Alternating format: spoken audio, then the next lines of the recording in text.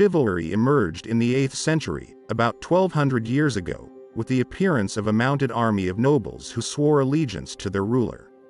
When we talk about medieval knightly battles, we think of the warrior in movies about them.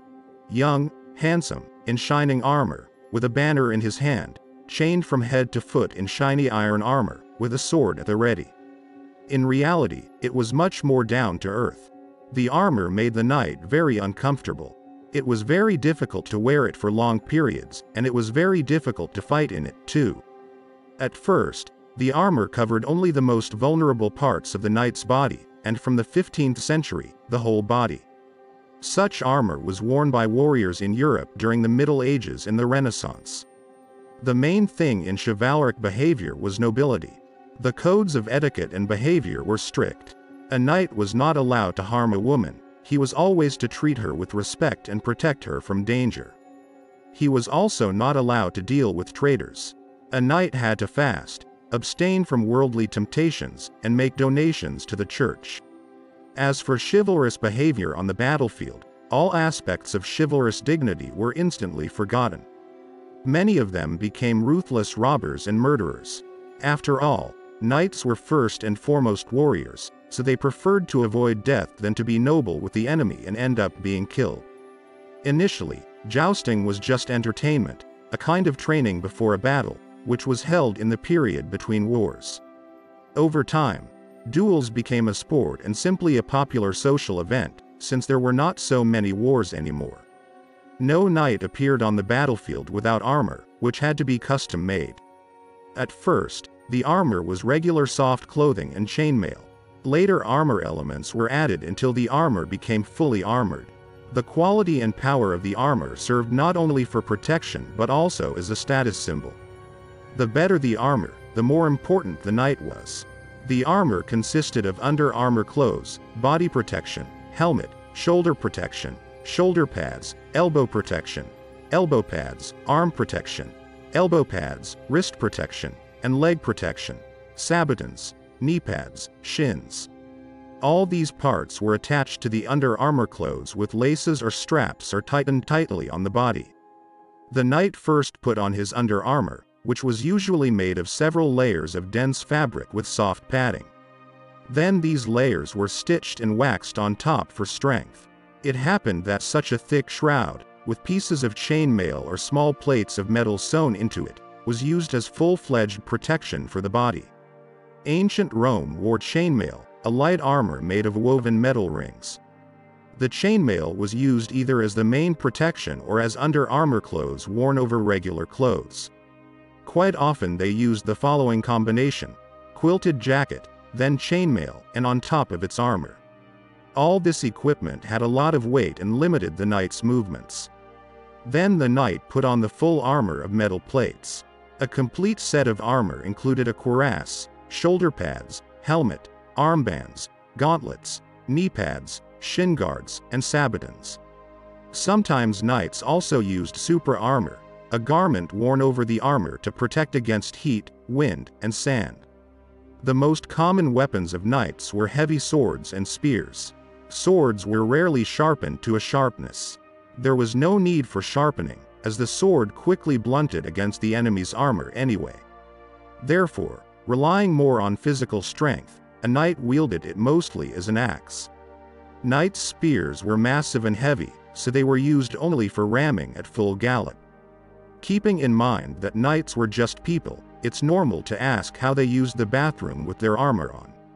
There were tournament armor and battle armor. Tournament armor, with decorative trim and embossed decorations, was very heavy, weighing up to 50 kilograms. Knights put on and took off such armor with the help of a squire or a servant. The servant was a common thing for them, as all the knights were very rich. The armor was very expensive. It was created individually, based on the anatomical features of the customer, and adjusted to his figure. Armor, weapons, horses, and servants all cost a lot of money. Knights were considered an important component of any army, so rulers had to provide for their livelihood. For this reason, the lower classes could not afford a complete set of equipment. More often than not, they were limited to a simple chainmail or helmet. The knights tried to do all their business before the tournament because the tournament armor was completely covered. And if a knight had to go to the toilet during the competition, he had to defecate right in his armor. Combat armor was lighter than tournament armor. This allowed the knight to be more mobile on the battlefield. During military battles, the knight had to walk right under himself, only during long battles, and it was not considered shameful or humiliating at all. In the Middle Ages, there was even an advantage in this. It was believed that the ammoniacal smell deterred vermin. To avoid sepsis when wounded in the stomach, knights coped with their natural needs before battle so that the digestive tract would be empty. During the Crusades, knights had to pee on the move, right in their armor, and because of this, many soldiers did not live to fight and died on the road from exhaustion, not being able to withstand the strain. Knights fought on horseback, so the lower part of their equipment was not encased in iron armor. Instead of pants over their undergarments and pantaloons, they wore special stockings that were tied at the waist with ropes. Their private parts were covered by a codpiece made of triangular canvas cloth. It looked like a pouch and was a pocket that was tied to the stockings with cords. Then the knight put on the iron armor. The knight did not need to take everything off when he had little need, it was enough to take off the codpiece. Later, the codpiece began to be covered with a metal overlay, which was much larger than necessary for comfort. At the turn of the 14th and 15th centuries, when knights were at the height of their fame, there was no hygiene at all. People lived in completely unsanitary conditions and hardly ever washed. A person washed, or rather washed only superficially, only 3 times in life: at birth, before marriage, and after death. The strict religion considered it a sin to contemplate one's naked body while washing. And fleas and lice were found not only among the poor but also among the upper class, even kings. As a consequence, life expectancy was very low. Waste in medieval cities was thrown directly onto narrow streets. Lack of hygiene, fleas, rats, all this led to the development of epidemics, including the plague pandemic. This affected the knights as well.